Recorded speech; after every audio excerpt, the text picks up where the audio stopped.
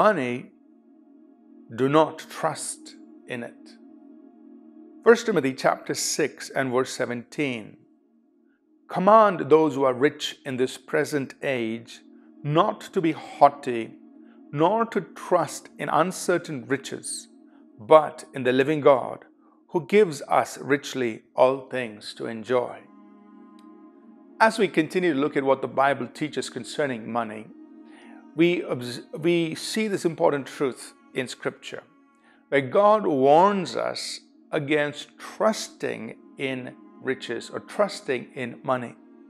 That means, while we understand that it is God who blesses us with it, that it is a gift of God, it is God who gives us the power to get wealth, it is God who gives us the wisdom to cause it to grow and increase as we are good stewards of money, there is also this warning that God gives to us. He says, do not trust in it. That means, while I may have a lot of money, or whatever amount of money I have, my dependence should always remain on God and not in how much money is in my possession. In Psalm 62 and verse 10, the psalmist said this. He said, do not trust in oppression, nor vainly hope in robbery. If riches increase, do not set your heart on them.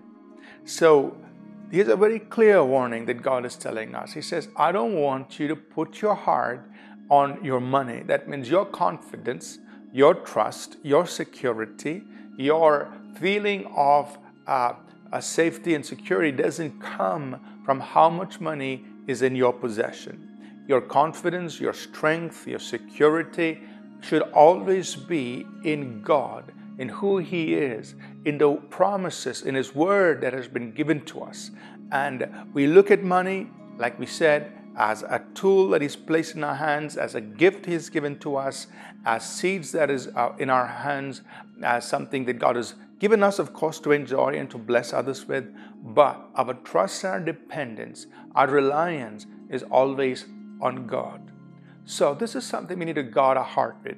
Now, only God knows our heart, and we need to be true to ourselves so that we know within ourselves and that we are clear in ourselves that our trust is always in God. If at any time in life you begin to feel very confident about yourself because, well, I now have a lot of money, I have a lot of investments, I've got a lot of possessions, so I'm really secure. If you ever find yourself coming into that kind of place, that's when you and I need to check our hearts. That's when you and I need to put our trust in God and take our trust away from the possessions that we have.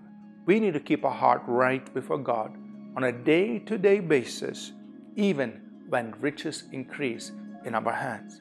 God will entrust us, God will bless us, but He wants to make sure that our heart is always kept in the right place, because where your treasure is, your heart will be there, and where your heart is, that's where your treasure will follow.